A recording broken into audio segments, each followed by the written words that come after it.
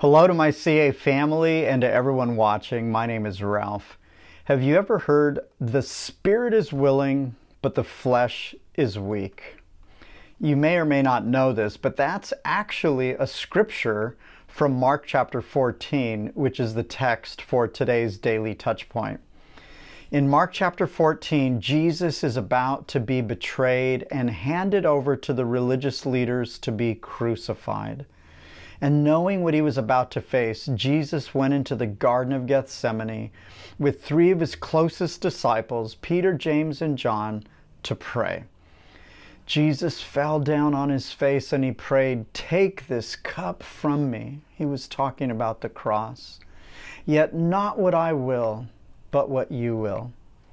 After praying, verses 37 and 38 tell us that afterwards he went and looked for his disciples and he found them sleeping.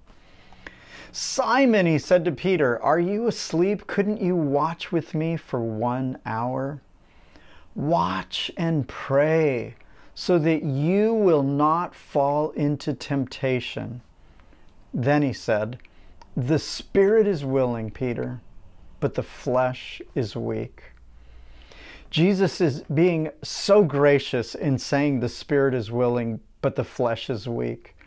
In essence, he's saying, I know that in your heart you want to do what's right, but I also know how much your flesh doesn't.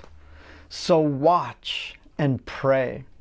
He's telling them and us how we can overcome the trials that we face in our lives. In Colossians 4:2, the Apostle Paul said something very similar. He said, "Continue steadfastly in prayer, being watchful with thanksgiving." Paul also says, watch and pray.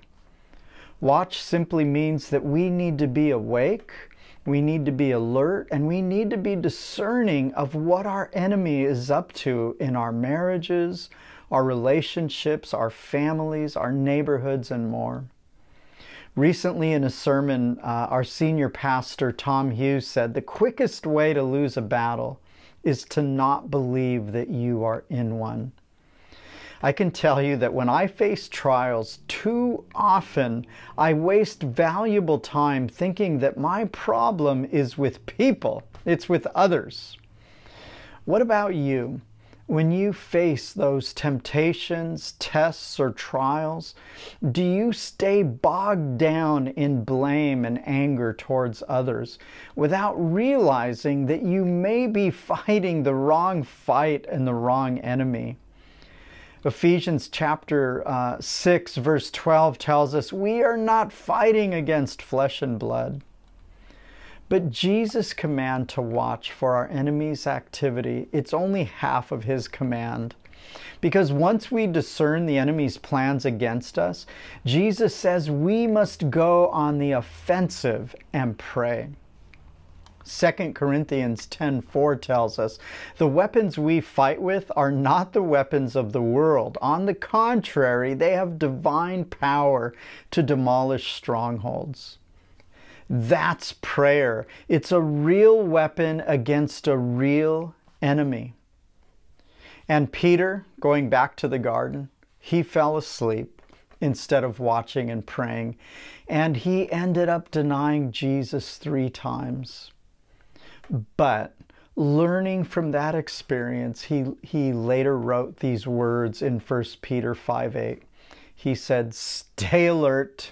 He was thinking back, yep, should have stayed alert. "Watch out for your great enemy, the devil. He prowls around like a roaring lion, looking for someone to devour, looking for someone who isn't watching." Yes, Jesus knows our spirits are willing, but our flesh is weak.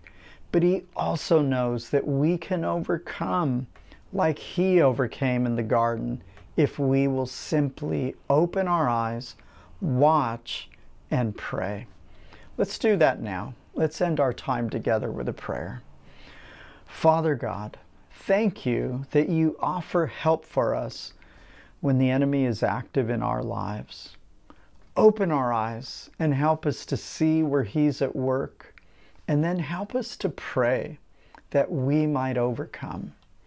Thank you. We pray this in Jesus' name. Amen. It's been so good sharing God's Word with you today. Join us again for another Daily Touch Point.